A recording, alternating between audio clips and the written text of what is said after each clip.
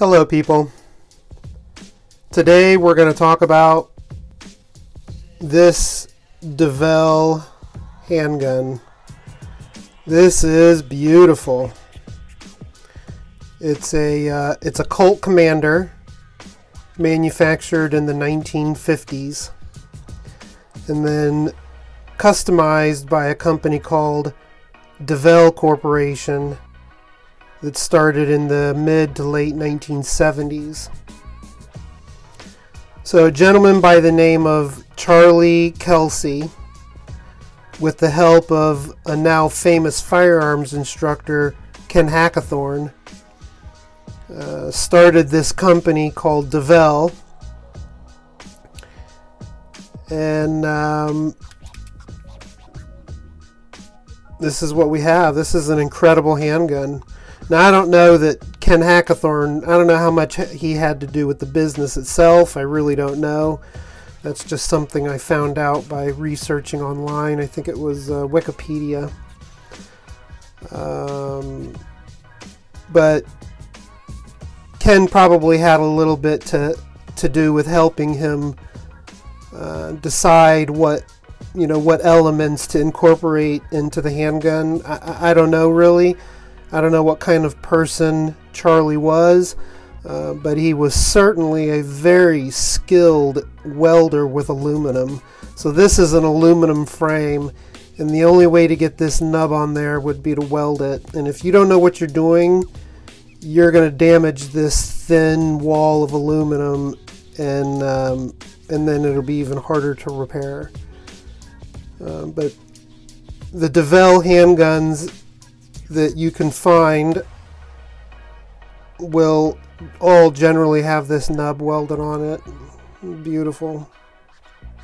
And of course that's to help stabilize the handgun.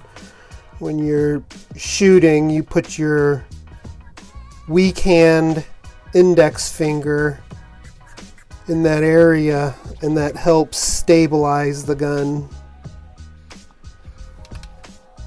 It's a very nice feature that a lot of companies have tried to incorporate into factory, production models, but they're a lot more subtle than this. They might just be a flat surface, or it might have a little horn at the bottom, but nothing this dramatic. And of course that's what a lot of people, they put checkering on here now. That's really the big thing to customize 1911s. And that's very useful, but it's a lot easier to do checkering than to do this. So we don't see these little nubs anymore. Notice they did the hand checkering here. It's beautiful.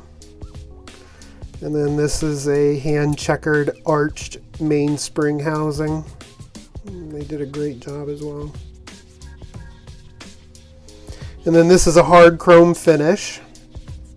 Someone asked me if it was nickel. This isn't nickel, this is hard chrome. Beautiful. Now three things I've noticed about this handgun is that the trigger has a considerable amount of free travel under no tension of the sear spring. I don't know if that was meant to be that way. I don't know if that was a style Charlie was trying to patent, but I don't know. It seems to me that was just an oversight. And another oversight, certainly an oversight, is this grip safety. It seems to work fine, but it really isn't. In order to get the grip safety to come all the way out, you need to pull it out like that. Now that's the full stroke of the grip safety, and that's what the grip safety is meant to do. When you're not gripping the gun, the trigger cannot travel to the rear to drop the hammer. So when we go to grip the gun, consequently what we're doing is we're gripping that area. But this grip safety has a very noticeable hard stop right there. And I haven't taken this apart, but I believe what's happening is the bottom toe of the grip safety is knocking against the top rear corner of the mainspring housing. And it's most likely because of the hard chrome finish. Hard chrome can add just enough dimension, especially on two different parts, to cause this issue. Now, I don't know if that's the problem or not. Maybe Charlie used two parts that were not original to the Colt, or maybe this was an original issue from the Colt factory and it was just never identified by Charlie. But either way, regardless of why it's that way, this is not supposed to be that way. You're supposed to have a full motion from here all the way out. So although we're kind of trapped behind the mainspring housing there, pulling the trigger still doesn't result in a drop of the hammer. So it's still working as a grip safety. It's just when gripping the gun, you have to get over that hump. This gun needs to be, if this was going to be a carry gun for somebody, and I believe that's what this was meant to be. Not a lot of Devel handguns are ported for competition, and this is not, doesn't seem like a competition gun. It could have been meant to be that, but it seems like a carry gun to me. And if it is, that feature certainly needs to be changed, as does, I feel like, this movement of this trigger. There's a lot of up and down, a lot of lateral movement, but it's the forward and aft movement under no spring tension that's concerning to me. And then the third thing that I've noticed is the weight of this trigger. That's pretty heavy. I'm going to guess that's right around 6, maybe 6.5 pounds. Let's test that.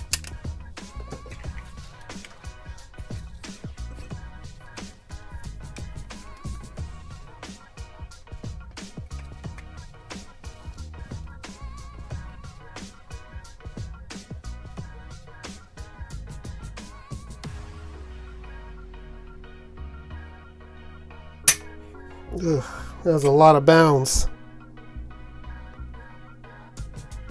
It says 7 pounds, but I gotta be honest, I think I bounced an extra pound. Let's see if we can do that again. See if you can see where it breaks.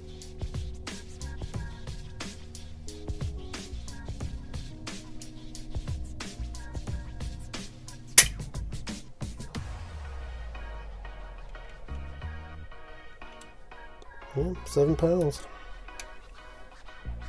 That's a pretty heavy trigger.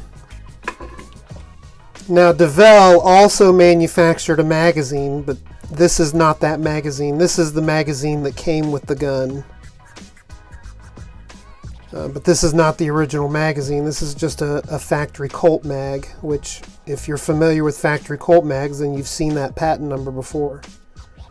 But when we look up this patent number, we find that this patent number cites another patent, 4446645, which goes back to Kelsey and the Devel company. And this is what their patent was all about. It was about this follower, this proprietary design, which this patent had to pay tribute to, because it existed prior. Now, when we look at this follower, which also has the Devel name on it, we find that it has a slightly different design to it. It's got this cupped lower lip, which is very interesting. And this one's got a shaved corner. I don't know much about the history of these patents. I don't know much about the history of the company. I just thought this was very interesting. I've had these followers in my collection for about 15 years. I found them on eBay, and I just knew I had to have them. Thanks for watching, people. Make it a great day. Guess what day it is? Huh? Anybody? Julie, hey, guess what day it is? Oh, come on, I know you can hear me. Mike. What day is it, Mike? Leslie, guess what today is? It's Hump Day. Woo-hoo!